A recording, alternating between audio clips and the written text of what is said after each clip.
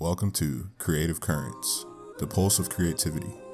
In this series of documentaries, we embark on a captivating journey through the heart of our city, where artistic interpretation flows through various disciplines. We'll venture into the vibrant streets, meeting the visionaries behind the magic. These are the individuals who shape the artistic tapestry of our community, turning dreams into reality and ideas into masterpieces. Join us as we unveil the untold narratives of passion, dedication, and innovation. Each episode will take you on an inspiring voyage, celebrating the brilliance of local talent and the spaces that nurture their growth. And now in this episode, we present The Bridge. Step inside this extraordinary community space, where artistic souls converge, connections are forged, and dreams take flight. Discover how The Bridge curates and stimulates the growth of creative communities. 4 or 5 different states on that stage tonight, bro. Providing both a physical and digital space for artists to connect and interact.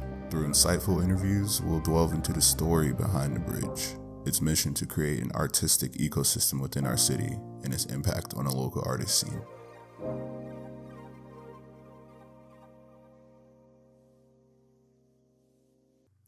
Before we move forward, it's essential to acknowledge the creative minds who have shaped our storytelling.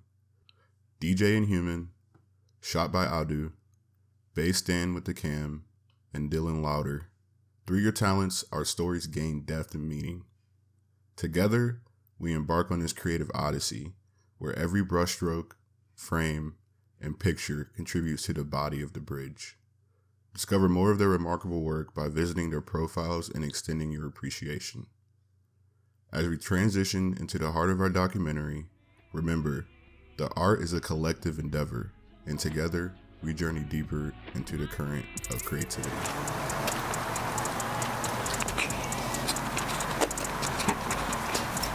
What's up with y'all, man? What's up, man? What up? How you doing? Good, man. Hey, this is a nice spot, bro. Appreciate it, dog. Yeah, that's dope. That's dope. Real Next dope. to the damn lawyers and shit. Yeah, I see. Yeah, yeah. American Red Cross. Oh shit, bridge shit, nigga. Let's go. That's my dog, Lawrence. What's up the camera? Put that shit away, man. You on camera, bro. You nigga have no etiquette, bro. You know what I'm saying? Yeah. My name is C-Note. I run The Bridge. And that's me. That's about it. C-Note at The Bridge. Damn, this is tough.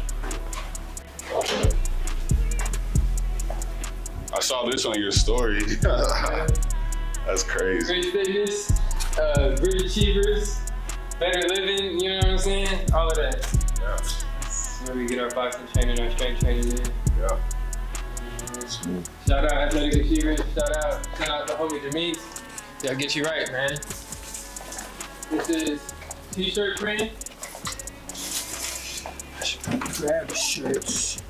I really feel like there's enough resources, enough talent, enough finance, there's enough in Charlotte to be able to pursue a creative career without necessarily having to go to any of these big hubs such as, you know, LA or Miami, New York, and anything like that. You know what I'm saying? We have enough here to cultivate the same sort of talent and the same sort of success. So I just wanted to, I guess, aid in that, you know, the development of that, I guess.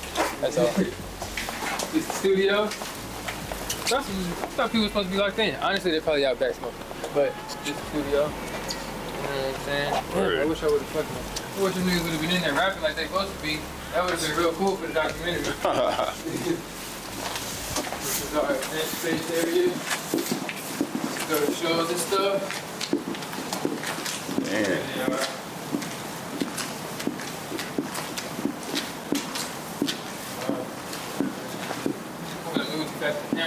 This is our. Oh, all right. This is normally kitchen, catering, bar area, but it's just a little messy, you know what I'm saying? You'll see, shit, what up? the fucking, the mouse and keyboard is dead. In the studio? Yeah. All right, that's a bit, I'll figure that out. It's something I've always wanted to do, but I wouldn't say I was chosen. I'm just, you know what I'm saying, playing my role. in this talent pool, you know what I'm saying? There's a lot of great engineers, a lot of great producers, a lot of great artists, a lot of great designers and everything, you know what I'm saying? But a lot of times they're clicked up, or they're, you know what I'm saying, some is over here and some is over there, and there's nothing like, there's some, you know, some entities that try to bring them all together and everything, but I don't know, I guess it's just something about the way we're doing it where we can actually grab those people over there and grab those people over there and bring them together and, you know what I'm saying, cultivate a community within the Charlotte creative scene. The Bridge is more than just a creative space. It's a hub of collaboration and innovation, where artists and producers come together to shape the future of music in our city. Boundaries fade away as artists from different backgrounds merge their talents and ideas. The result? A symphony of creativity that resonates throughout the city. 704 day, real shit. On that note, nigga, welcome to 704 day. I'm your host, Mommy from motherfucking Bears. My nigga Uncle Boof in this bitch with me. We got Tony Snow, we got Ruben Vincent, we got the family, we got a gang of niggas, we got 10 cell phones. We have a great ass night. Yeah, nigga. Yeah. Through their thoughtfully curated events, the Bridge becomes a stage where raw talent shines. Rising artists find their voices, and the established ones reconnect with their roots. Producers and musicians unite, forging collaborations that ripple through the music scene, fusing genres and pushing boundaries. And it's all made possible by the passionate team at the Bridge. Damn. Everything straight with you? Huh? Everything straight? I don't know the hat. Oh, I just dapped you. Let's go, bro. August 5th, 10th, and 19th shows. We still need staffing. I'm gonna see if Naomi's available, but like, if you know of any How many girls, people total do we need for staffing? well, Which one? All of the events. It's really just concessions and shit, right?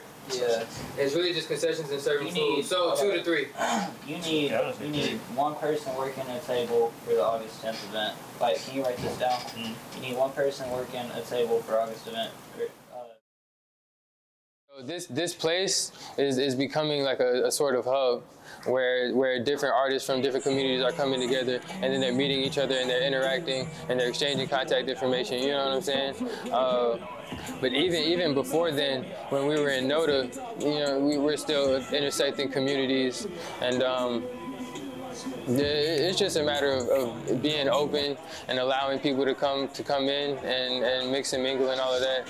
It's just the openness, I guess, and really the intention on community. So we, you know what I'm saying, we really pay attention to the people that feed into the Bridge and feed back into those people, you know what I'm saying, in particular, so that the foundation is supported properly. The main pillars of the Bridge is like love, community, and hip hop.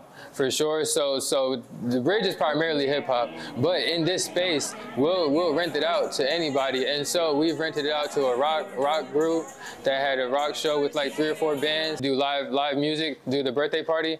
And so yeah, we tapped into a couple different sounds. Primarily though, the Bridge is primarily hip hop for sure, and everything that surrounds the hip hop community. As we journey deeper into the heart of the Bridge, we step back in time, an old location that continues to resonate with creative energy. Amidst these walls, memories were etched and passions ignited. It's a testament to the foundation of artistry that paved the way for what the Bridge stands for today.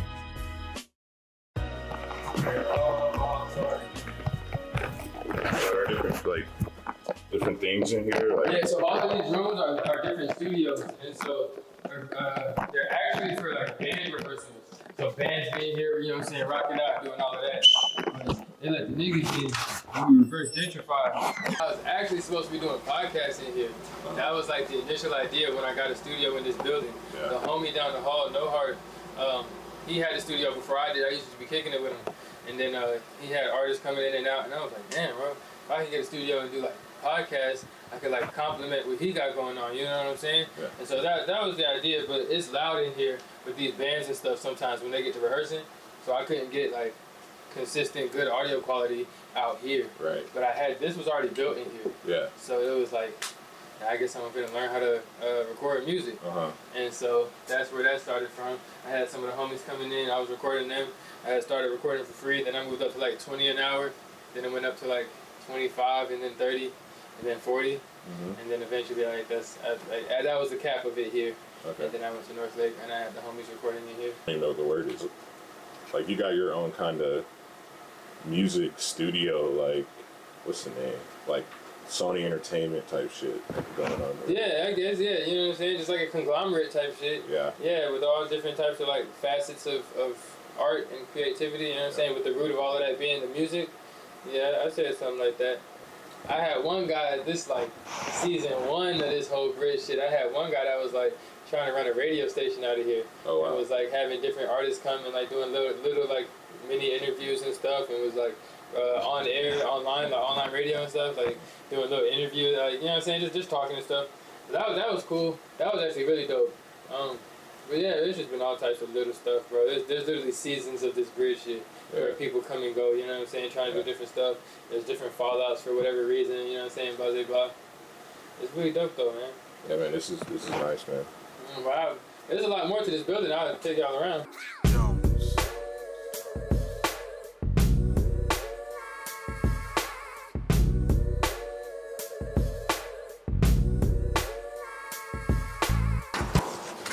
My God. Oh, what's up, man? Dev. I know, it's good, man. Good. Bridge documentary viewers, this is Dev. These are the Bridge documentary viewers. Dev, the count, all that good shit. What You know up? what I'm saying? So this where you be going to work? Like, going to work. So what you working on right now? Right now I'm working on my cover art for my project. Okay. The song that's playing will also be on the project. Shit, the bridge gets you from point A to point B. That's what it's meant for. Goddamn. It's like a fucking ecosystem. So literally just being a part of that shit and allowing what you produce and what you just put off be utilized, as well as utilizing what's there that the ecosystem provides. That's pretty much what I can say. I don't want to like gear the answer towards like, oh, I did this for the bridge and I did that for the bridge and I did this and that, trying to make it seem like, you know, one person may or may not do more or less for the bridge or whatnot. But at the beginning of the end of the day, this is Cino shit. And I always make sure the motherfuckers remember that. It's his shit. We hero. You know what I mean? So, shit, the bridge means a lot to me.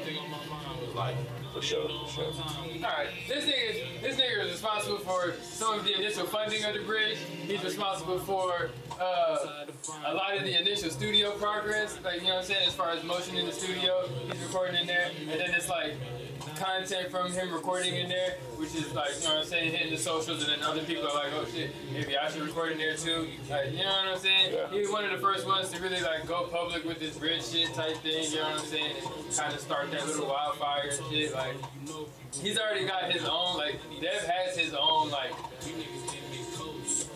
community, I guess, you know what I'm saying? That, like, kind of, I don't know, like, anybody don't take this, but he has his own community that kind of revolves around him type thing, you know what I'm saying? And he brought that community to the bridge, you know what I'm saying, where they all came and found a place to, you know what I'm saying, get right, help the project progress and everything like that. Like, come on, dog, nah, man. He's a pretty important part, bro. I've definitely been there since day one. That's what I'm saying. Definitely been there since day one. I will buy my shit on that. Preseason bridge. Preseason bridge, yeah. Nah, we was there scuffing up the court, you know what I mean? Laces tight. Shots was put up, nets was beaten up. Yeah, you know. Come on now, exactly that. We was putting up shots on Netflix grams.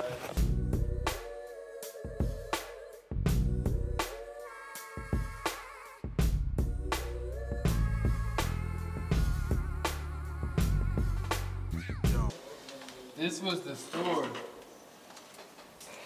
This Tim. Yo, This Caleb. What's up, fellas? Y'all saw Tim in the intro clip. What's good, bro? Yeah, let's go. Shit hard. Yeah, Tim was in the intro clip. And Caleb, it's like head of events type shit. But yeah, man. So a year after I got that studio, I like expanded and got this room. So then this was my second studio in this building, and it was a photography like / videography studio at first. So I had like the black and white backdrop over here on this wall, and then I had like this photo tint on this wall. It was like a human height photo tent over here, and then I had like a green screen over here. I'm trying to think, and then yeah, I just had like all the lights on this wall, on that back wall. But it was tight. It was cool. The idea was to, you know, what I'm saying, record the song over here and then come here to shoot the music video type shit. Plus like the building and everything, which is like what we did with the bridge section. Some of them was in the intro. Yeah. But commercial wise, it wasn't doing it. Because like if somebody needs a photography studio, they're gonna go to, you know what I'm saying, a high class upper echelon photography studio that has like the floor, you know what I'm saying, all that stuff. And so this was just wasn't it. So that shit shifted from that to a little science project I was doing, wink wink, but then that didn't go. And so after the science project, I got Dolce.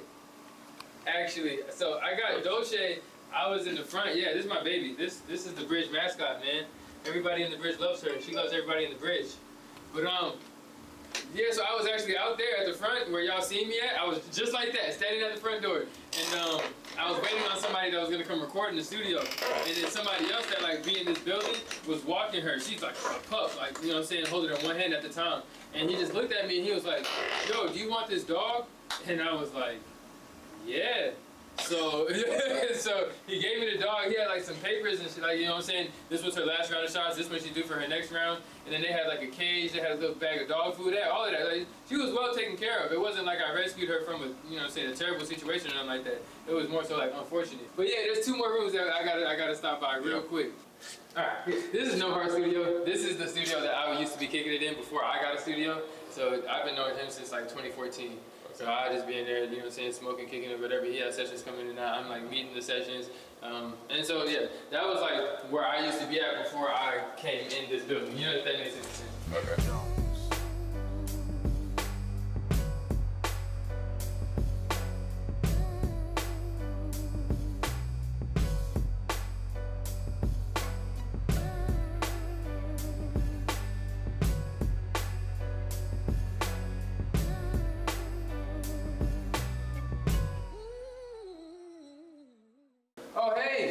Do you want to be in the bridge documentary for like a minute or 2? Yeah. Just kind of talk about Smoky Contraband and shit. That's all, I guess. Man, what you got going on? Smoky Contraband is like a cannabis brand. Lifestyle brand. It's been developed in Charlotte so far like 13, 14 years, I believe. I actually missed the shop, to be honest. I wish it was back open. It was actually a convenience and you know, I just meet different people there. Yeah. See different people I see around Charlotte that, you know, yeah, it's pretty cool. Cool. I definitely think the bridge is something that Charlotte needs for sure. Hopefully, you know. I appreciate that. Yeah. I definitely believe in it too. Cool. Smoky Contraband, man. Yeah. How's that been? Male Alien on Instagram.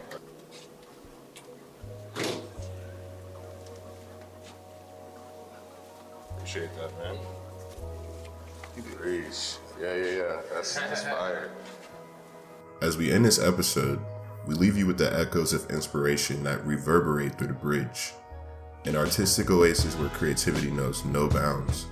We've glimpsed into the beating heart of this community, witnessing the magic that happens when artists unite, collaborate, and bring their visions to life. But our journey is far from over.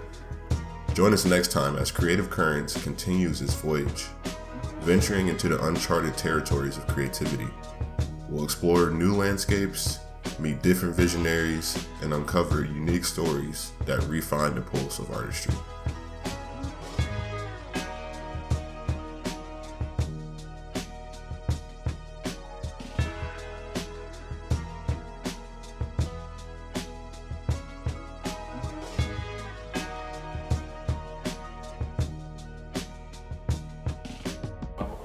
He just passed away not too long ago. So we in here just finishing up, just getting everything together. It's hard for us to even say much. Yes. I hear you, bro. Well, I saw this. We were literally just shooting downtown, and I saw the candlelight and all that stuff. Yeah, it's a lot of love action now. Yeah.